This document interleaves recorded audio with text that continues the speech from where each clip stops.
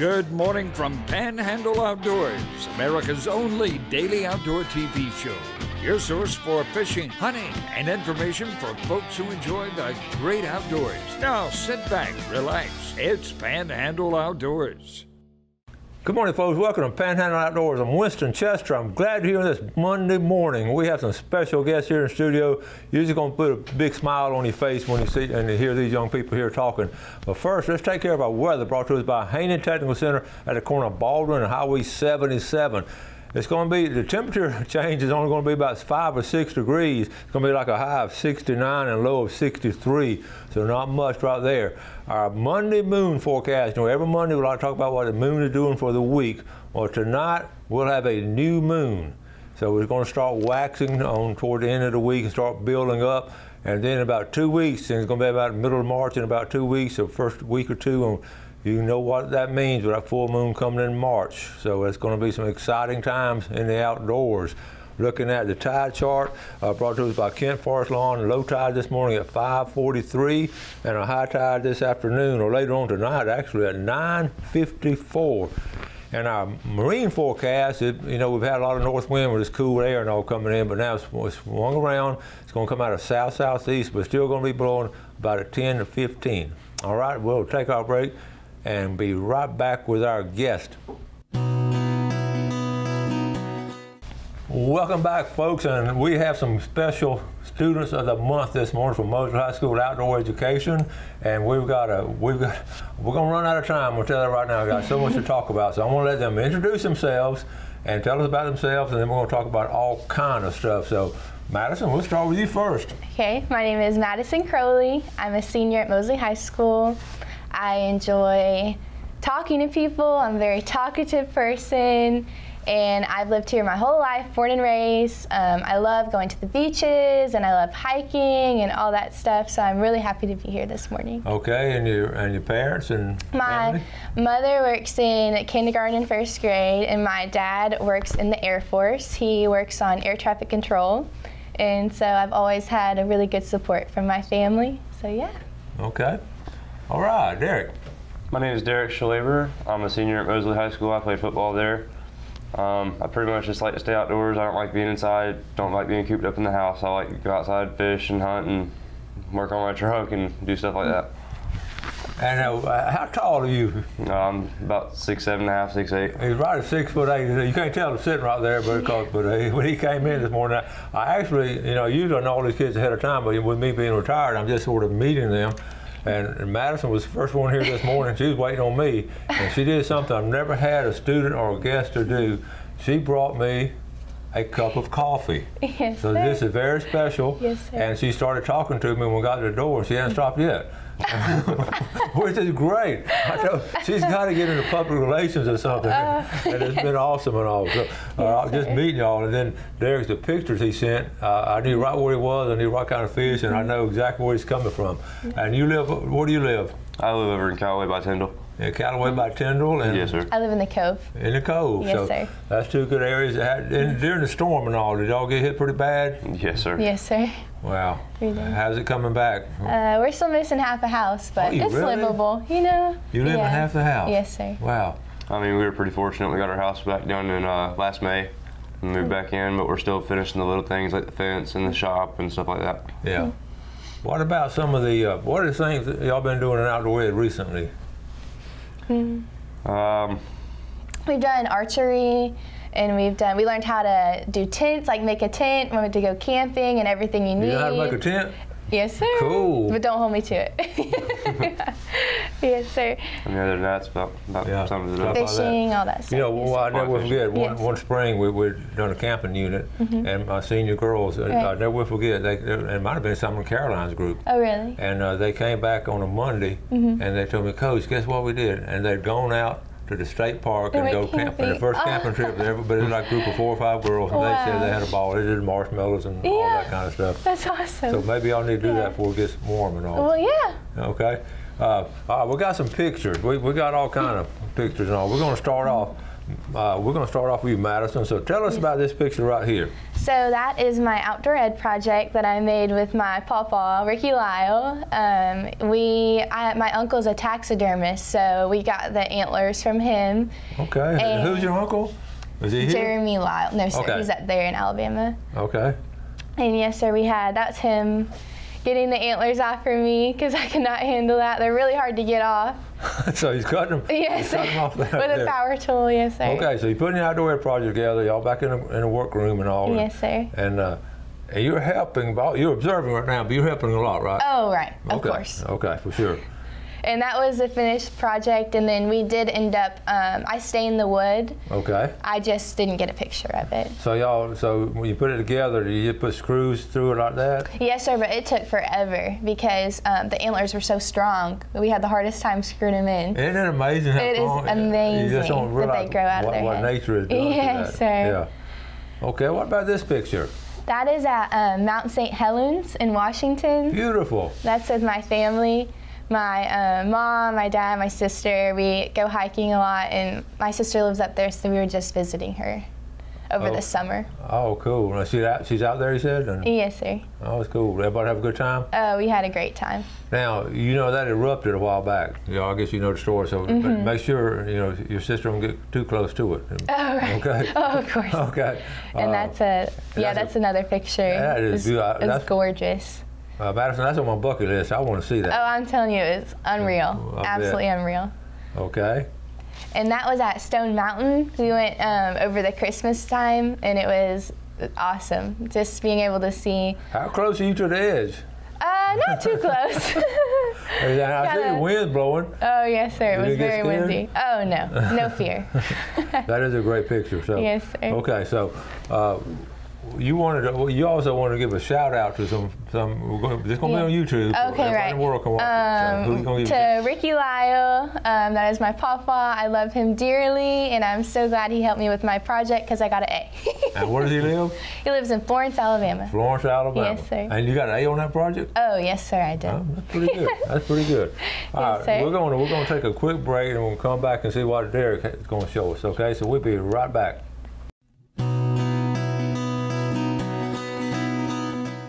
Okay, welcome back. Sitting here with Madison and Derek, seniors at Mosley High School, and they're sharing some of the outdoor activities and things they enjoy doing, and they've been a delight already. And it's I'm going to ask them some good questions, but let's look at your pictures now. Okay, yes, so tell us about this. Okay, the first picture we have here. That was on the pier last year, towards the end of the summer. Redfish were pretty thick in there, and it was pretty easy, pretty fun to catch. What time of the year was this? It was towards the end of the summer. It was about August. All right. What were you catching them on? We were going out to the end of the pier and catching LY on sabiki rigs and throwing them out there free line. They don't get any better than that, does it? That's natural bait. Okay. Well, now have you done that lately, Madison? No, sir. We got to take Madison with these. We got a class. Yeah. We're gonna have a class fishing trip, and we'll do that then. Okay. All right, tell us about this one. That's at Tyndall Bridge on the Tyndall side. You gotta have a permit to go down there now, so it's a little harder, but just right down there where the old boat ramp is on the beach. Yeah. Catch our own bait, the cast net, and go out there and fish. Well, that's close to your home too, isn't it? Yes, sir. And that's in the same spot. And what were you catching these on? Those were on finger mullet and bull minnows. Okay, that's a great picture there. Bull minnows. So you like natural bait, huh? Yes, sir. I'm not a big fan of artificial. That was just me fighting that one. Where's this? That's at Tyndall. You're right there in that little point, aren't you? Yes, sir. Now that's excellent. Folks, you don't have to have a big boat or anything. You can go right there on the shore and catch a nice fish, just like Derek. All right, I think I recognize this place. Let me go ahead and identify that as the Lynn Haven Bridge. Yes, sir. All right, tell us about this. Me and my friends, we go out there and throw real close to the pylons on the bridge side, and with whole blue crabs. You take the top shell off of them and throw them down there on a big hook, and they fight pretty hard. Okay, what time of year do you catch them? You can catch those year-round there. And that's fascinating. Now tell us about, you were eating some of the fish, but what about this one here, the black drum? I usually tend not to eat those because when they get real big like that, they get worms, so they move slower, and parasites might get them. So you just went ahead and released this one back? Yes, sir. I put them back in the pier net and dropped them down. Good for you. Now, that's what we're talking about, these black drum. We've talked about it on the show several times. When you catch these black drum, they're fun to catch. Yeah. They're heavy and all. But those big ones don't taste that well. Mm-hmm. So remember that when you go. Okay. Okay. All right. What about this? Oh, look at here again. Yep, that's just another black drum. That's on the Deer Point Dam this time instead. Okay.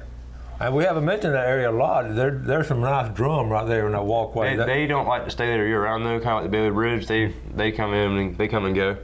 So you kind of catch them while they're there. And what do you catch those on there? Just blue crabs. Same thing. Just throw it out. Not necessarily near the piling this time though. That's cool. Okay. And then this one's actually my buddy's backyard over there in Windhaven and Mill Bayou. Mill Bayou. We got viewers living on Mill Bayou. Okay. That's on the Deer Point Dam again. These all different fish? Yes, sir. Okay. Target practicing. That looks perfect right there. Yes, sir. So what kind of gun is that? That's an AR-30 338 Lapua. Okay, how far is the target from? And this we were still sighting it in, so it was probably about 100 yards there. Where do y'all shoot? We have, one of our pretty good friends has 1,000 acres out in Kynard.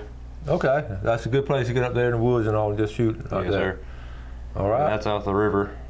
One of the river hogs. Yes, sir. Pretty swampy down there. No, it's horrible. How do you can see the thicket behind me. I know it. That's tough hunting and all down there, isn't it? Yes, sir. That's some really good outdoor pictures and all. Yeah. Okay, now let's talk about what are some of the things that y'all want to do in the future. I'll start with you, Madison. What does your future plans hold? I'm definitely going to go to Gulf Coast for 2 years, and then after that, I'm really just going to see what God has in store for me. Okay. I like talking to people. I'm a people person, so we'll see where the wind blows me. Okay, you got to be some kind of public relations or something with with outgoing personality about that and all. Okay, Derek, you're going into the Air Force. Yes, sir. I plan on enlisting Air Force. And what do you want to do in there? I'm going to do F-35 propulsion mechanics for aircraft. So you'll learn that as you go in. They'll teach all that. Yes, too. sir. I'll go to basic, and then they'll send me to a tech school after I graduate from basic.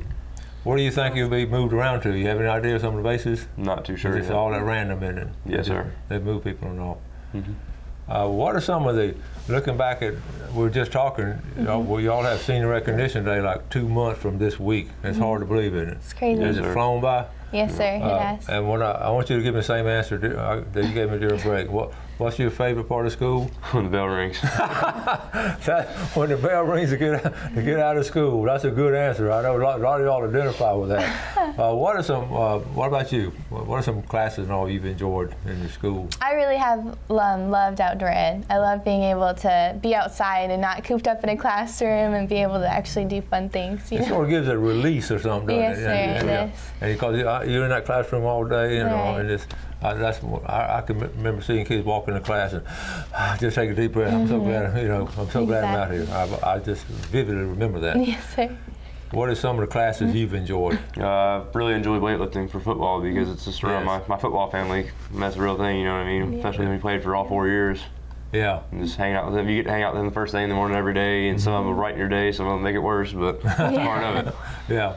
And really loving outdoor ed because I actually get to put skills that I already know to use and help others around me that don't know what they're doing. Right. And that's what you're able to do, pass on your knowledge and the experiences Yes, sir. that you had. That's cool. Now, what about your cookouts? You've already had one cookout, right? Well, how was your cookout? Oh, it was great. What did y'all have? We had burgers and hot dogs and chips and cookies. It was full of stuff. It was so good. Okay, everything cooked on the grill? Oh, yes, sir. And it was cooked. What did y'all have in your cookout? We had pretty much the same thing, but we had some jalapeno cheddar deer sausage. It was really deer good. sausage. Yeah, and I stayed and cooked for the period before our class, my period, and the period after I helped cook. Okay. That deer sausage is a perennial favorite with the students. The very first cookout we ever had 20 plus years ago when we had outdoor ed first started, you know what we cooked? This is a trivia question. We cooked mullet. We fried mullet behind the gym. So I never will forget that because nobody ever really cooked out at school and all. So we were back there frying mullet. So that was okay. Now, when you the last 2 months of school, anything in particular y'all want to get done, accomplish, and anything? I just want to get my GPA up to a 4.0 and keep it there because I don't have any classes.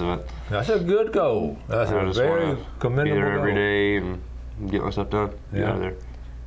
I'm just trying to pass. I'm just trying to make it through. Just have it pass. Yes, exactly. Yes, sir. Now you work part-time. Tell me about your job, where you work. Yes, I work at Out of the Box Gifts. with Linda Lee and Caroline, and I absolutely love it. They're such great people, and we have the cutest clothes. You guys should come check it out for your wife. And y'all also carry what book? Your book. Yes, sir. We carry his book. That's the only man's gift in the store. Right, it really is. And Caroline was in my class. Linda Lee went to most way back, so I've known that family such a long time, the Lawrence family. And Caroline, they all went to Alabama. They were Alabama fans. Yes, sir. And it's a great store. And when you told me you worked there, I said, you fit right in with that. Yes, that's really good. Yes, sir, and I do. we're going to give a shout out to Caroline. Right. Yep. Yes. All right, let's take our final break, and we'll be right back.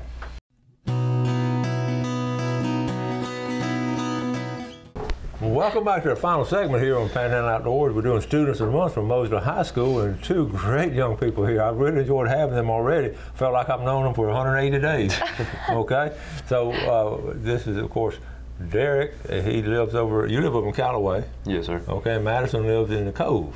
So we're glad to have them. Let's look at our fishing game times today, brought to us by Blue Water Outriggers down in Port St. Joe. Our time is 12:29 to 2:29 this morning. But this afternoon, right after lunch, 12:50 to 2:50. Derek, we're talking about, we do these game times, fishing game times every day. Have you been outdoors enough that you know things? Have you experienced it yet? Yeah. Have you seen that? Yes, sir. Even as a young person, you've seen this? Yes, sir. That's really good. And you like to fish with live bait and that kind of stuff? Yes, sir. You catch a lot with just a little net? Or we have cast nets. I usually use an 8-foot cast net or a 6-foot cast net. Who taught you most of your fishing? A lot of it was honestly one of my best friends and my dad. And do you think later on, and even now, you're going to be sharing fishing yes, sir, definitely. experiences and all, and Yes, teaching other people? And okay, Madison, tell me what are some of your goals? What do you want to do?